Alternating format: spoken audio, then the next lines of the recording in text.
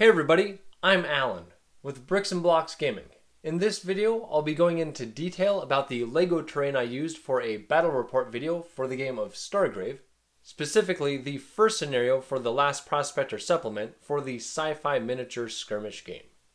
And I'll also be showing the LEGO figures I used and discuss some of the kit bashing I did to create some of them.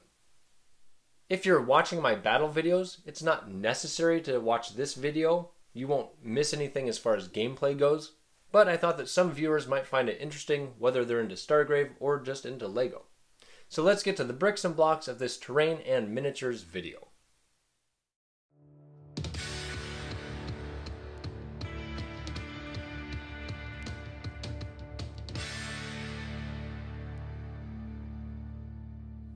For my table setup for the bar fight scenario, almost everything on the table is taken from the LEGO sets Dark Trooper Attack, Trouble on Tatooine, the Armorer's Mandalorian Forge, and 2 sets of Boba Fett's Throne Room, which I purchased on sale at Costco.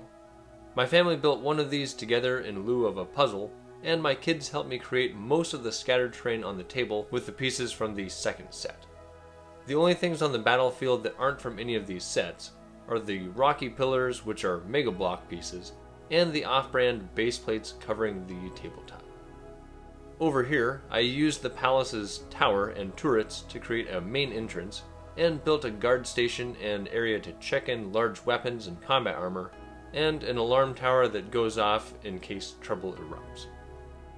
Over here, there's a repair shop, basically just the forge built as intended, and I used parts of the Tatooine speeder bike to be some machinery. In the other corner, I've used what should be behind Boba Fett's throne to create an area behind a table.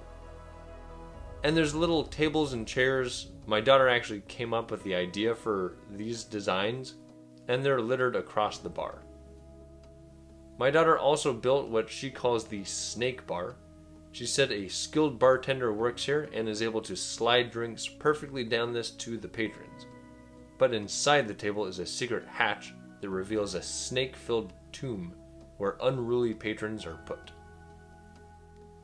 Over here, I've used the Dark Trooper hallway to be the doorway and elevator entrance from the docking bay. There's a little poker table with some chips on it, and this decorative artwork is the Tatooine ballista, slightly modified and stood on end. And there's a little ambiance lighting here, also from the Tatooine set. Then we have the main restaurant and kitchen area, a bar with a small grill and a hood, a large grill in the middle, a little storage room, and a small bar over here. And my son built this.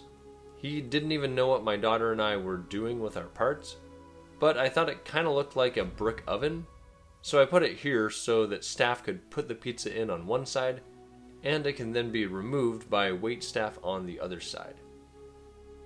Over here is the ventilation system to keep the air fresh, and the emergency exit with turrets, of course. And nearly half the table down here is the concert area. The stage is the base of the Dark Trooper set, with a few pieces of Boba's palace added. This short bar here is the base piece for the piece in the back corner, and next to it are a little sink area and rotisserie from that set. Here we have Boba's actual throne built as directed, and next to it a little cushy booth, and a second booth that's built as directed.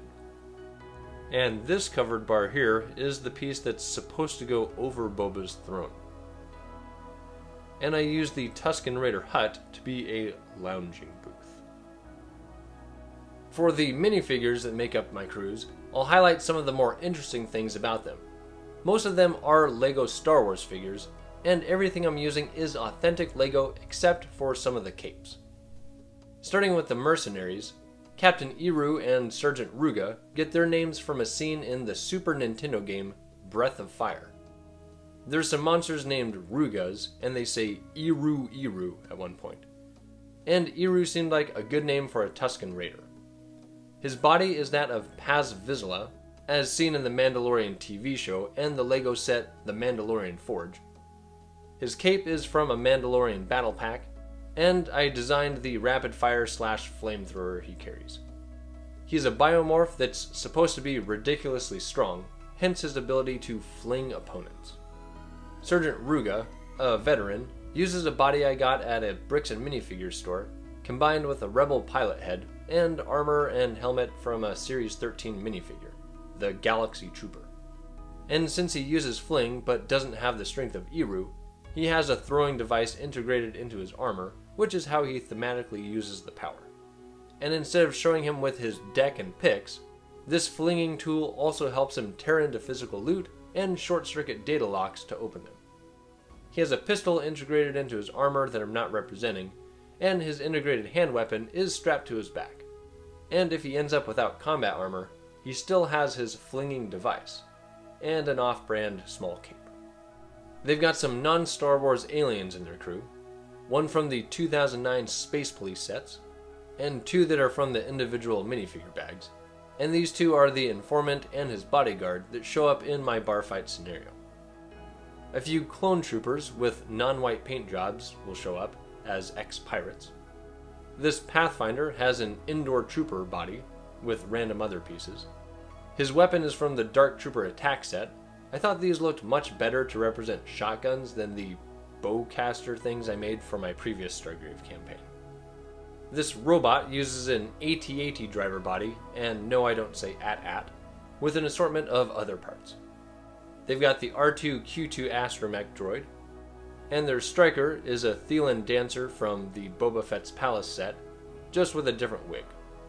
And Eru's team's ship is called the Iron Golem, also named from Breath of Fire, for the giant robot the party controls at one point in the game. My other crew is led by Captain Smada, an aristocrat. His body is Bib Fortuna's from the Boba Fett Palace set. His face is a Nemodian face, I'm not sure if I'm pronouncing that right, that I found at a Bricks and Minifigures shop. His cape is 3 generic capes that I used to make kind of fancy robes. His staff is a spear with the business end cut off with a lightsaber handle attached.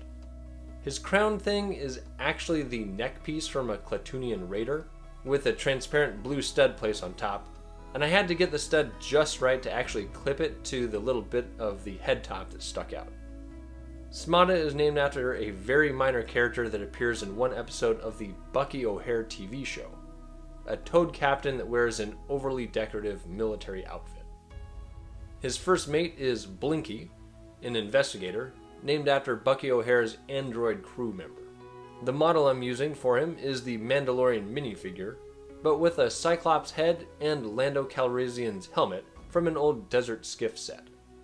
He's got a cape from the Mandalorian battle pack, and I made kind of a custom blaster that counts as a flamethrower. And I'm saying he can use his eye to perform telekinetic abilities, with the transport, bait and switch, and the new smash and grab powers. This crew consists of a sniper figure that's wearing the same suit that Jyn Erso disguises herself in during Rogue One, and he has a random head and hairpiece. This was originally going to be the figure I used for the first mate, and I would have named him Deadeye from Bucky O'Hare. They have some Klatooinian raiders from my ATST set, a Weequay guard and Gamorrean from Boba Fett's Palace, Cathaba from the previously mentioned Desert Skiff set. The Striker is a random figure I bought at Bricks and Minifigures with a helmet from the Mandalorian Battle Pack, and a chainsaw lightsaber weapon. And their Pathfinder was kit bashed from a few things: a random body and legs from Bricks and Minifigures, a shoulder pad from a Klatooinian raider, a head from the Lego Nexo Knights, with horns from some Ninjago bad guys, and his shotgun is just a Lego rifle that I've cut down with a razor knife. Captain Smada's ship is called the Negator, named after the Bucky O'Hare enemy, Al Negator. Be sure to check out my Last Prospector Campaign battle videos to watch these crews in action on my Lego battlefield. And let me know in the comments what you think of this video, and if you'd like to see me do more discussions on terrain and figures in the future. I'm Alan with Bricks and Blocks Gaming. Thanks for watching and play well.